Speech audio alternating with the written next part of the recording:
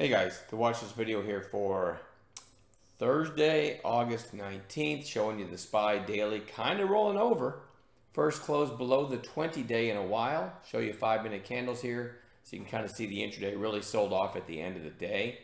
Today was the FOMC minutes release, so I don't know what they said in there, but might not have been great. I don't know. Anyway, the market's certainly overdue for a correction. We might be back to all-time highs tomorrow. You have no idea, right? And that's why I'm a day trader. In cash every night and just take intraday day trades. The one kind of clean, easy trade that I called today. Again, I'm not trading very much because it's August and there's not much volume. I saw this spike, right? ALF was already on watch. Had the big rip yesterday, showing you 5-minute candles here.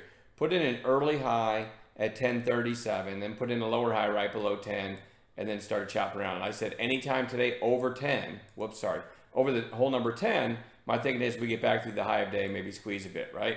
And so there was the 10 break, and it went pretty quickly to over 1050, gave a nice 5 buy zone pullback if anyone was astute enough to grab that, and then ripped through 11, and actually in after hours went through 12, which, you know, when you have a strong close like that, that's not uncommon. That's kind of one highlight. There were other calls today. I had a decent day after a kind of a lousy start. Ended up having some nice trades in the afternoon. But this is probably one of the smallest lists I've had in a while. So let's just get to it here. PMCB. Got to have this on watch. Had this big rip today. Look at the volume. 228 million shares. And closed pretty much at the highs. As I'm talking, though, it's trading at 877, so anything goes tomorrow. But I'm going to put it on watch. GRVI, kind of a nice little mini breakout over this last 2 weeks, 3 weeks worth of trading. I'm looking for a continuation day there tomorrow. I'm going to put ALF, I just talked about that, back on watch for tomorrow. VRPX, again, somebody questioned me this morning why isn't VRPX on your gap playlist? And my short answer is because it closed around 15 and it was set to open around 30. A double overnight, right, on a gap on the open just felt too extended to me.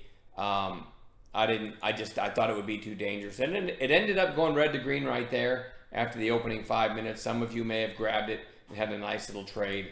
I tend to kind of want to stay away from the extended crowded stuff. So I like stocks to be in play, but then there's like in play on steroids, and then I try to leave them alone. So anyway, but I have no idea what to do with this thing tomorrow. It started at $4, it went to 36, and now it's sitting at 22. Who's winning? I don't know. Everyone from today is underwater. Everyone from yesterday, is overwater. Is that a proper statement? So I don't know, but it's such a recent crazy mover that it would just be wrong not to have it on watch. Who knows if we'll get a setup. ESGC, mentioned this one today in chat, getting big volume. They actually had news that had Amazon in the headline, which got it going. The sad thing is right now it hit $1 in after hours. I should have been thinking to watch this in after hours. Topped out at 74, and once it broke 74, it went pretty quickly to $1. That would have been a really neat little after hours trade. I don't know why I didn't have it on a chart, but anyway, we're going to watch it tomorrow. VIR, pretty nice little mini breakout today. Nice volume. We'll look for a continuation day tomorrow. And then FLGC goes back on bounce watch. Nice little bottoming tail today. We'll see.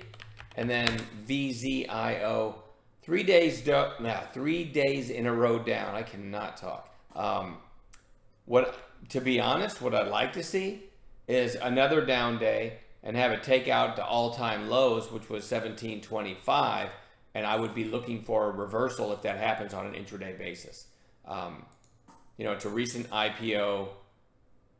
Went public on March 25th, and again, the all-time low, 1725. I'd love to see another red day take that out, or at least down near there, and I'll be looking for an intraday reversal. And that is, believe it or not, the extent of my list. I couldn't find much of anything, and maybe because the SPY is starting to look ugly, maybe we'll see some action, right? But I'm going to leave it at that. I'm going to quit babbling, and I'll see you all in the chat room in the morning. Have a great night.